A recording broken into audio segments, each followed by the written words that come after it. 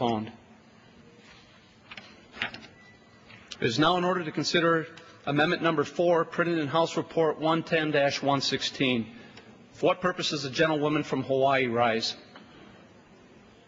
Amendment at the desk.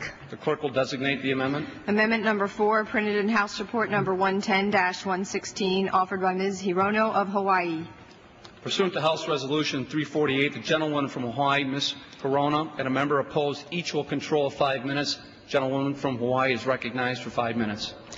Mr. Speaker, I rise today to ask for my colleagues' support of this amendment to improve early Head Start. The amendment revises the training and technical assistance system by ensuring that these services are provided by entities with specific expertise in infant and toddler development. It also directs at least 50% of training and technical assistance funds directly to the grantees. These are the people on the ground working with children who are best able to prioritize their training needs for the purpose of program improvement. In our hearing on the bill in the Committee on Education and Labor, we heard that Head Start providers are not getting the assistance they need under the current system. One program director said that it has been 10 months since she saw her technical assistance specialist. The current system's centralized control often results in the assistant specialist spending more time filling out forms for their supervisors than directly helping the program directors in the field.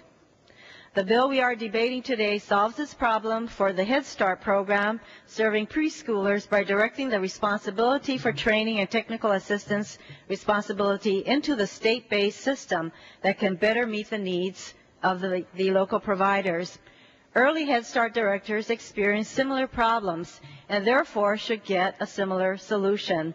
This amendment provides that solution, and furthermore requires that these state-based technical assistance providers include individuals with infant and toddler expertise available to work with Early Head Start providers. Rigorous evaluations show that Early Head Start program has made a positive difference in the lives of participating children and their families.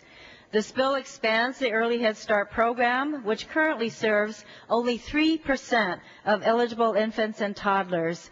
And as Early Head Start expands, we must ensure that individual programs have the knowledge and skills to provide positive outcomes for participants.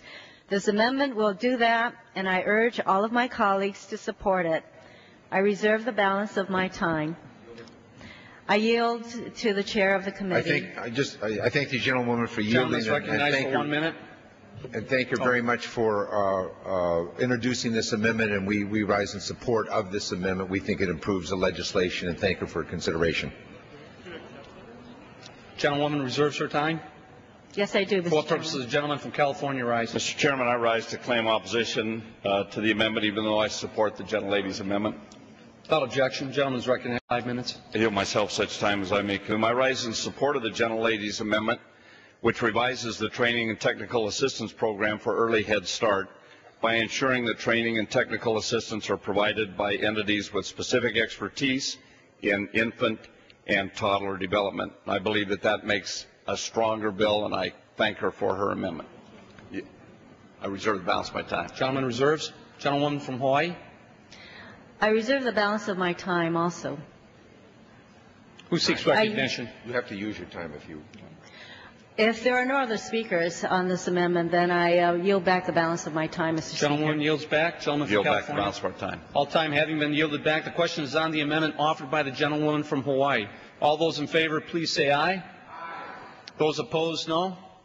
In the opinion of the chair, the ayes have it. Mr. Speaker, ask for a recorded vote.